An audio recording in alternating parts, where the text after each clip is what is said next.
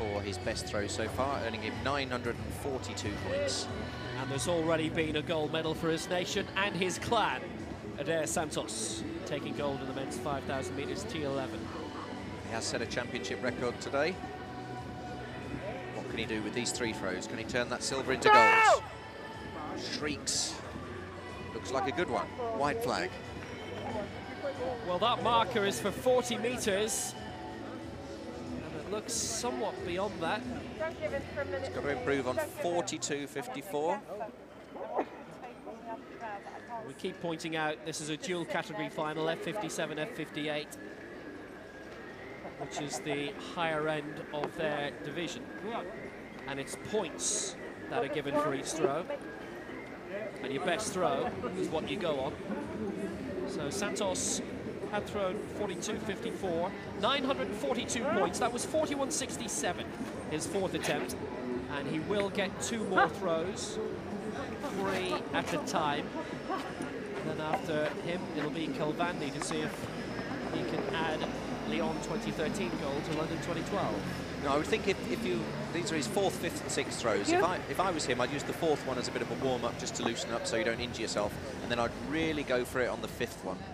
Then if that's not enough, then you've still got the 6th one to go. So this would be the one that he'll really go for. But to be honest, he's really done well today. He set a new championship record for his category, for his classification. What can he do here? Claudiney Santos throws it high into the air. It's trailing back a bit. It's come down. That's not going to improve. Going to measure it though.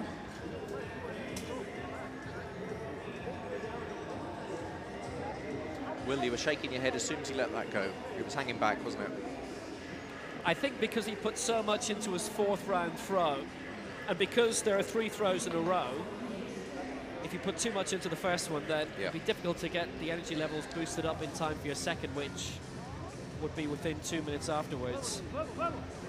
Khalvandi did it right, though, to be honest, with his first 3 throws, who we'll see shortly, currently in the lead. Started with 45.55, then put a lot of effort into his 2nd round throw to go to 49 metres, and then, because he put so much effort into that, fell back in the 3rd round. And that's very much been the sequence. Started moderately with the 1st round, improved with the 2nd throw, and then really drops back in the 3rd because so much was put into the 2nd. Here comes the all-important last throw. Can he get himself into gold medal position? That looks a lot better, a lot further. Big cheers. Now, is this going to be interesting? He could well be pushing Khalvandi of Iran with that last throw. It was a much better throw. He gets it with much more forward momentum, not so much upward momentum. Comes down well. There was a shriek from one of his supporters, and I think that could be very good, but will it be good enough? So his best throw so far, 42.54. He's thrown 44.94, which is which is 993. It's another new championship record, and that puts him in the gold medal position. Phenomenal throwing. Well, that is fantastic. It's a new championship record of 44.94 for his F57 category, and the Brazilian press around us. And this is live on Brazilian television also.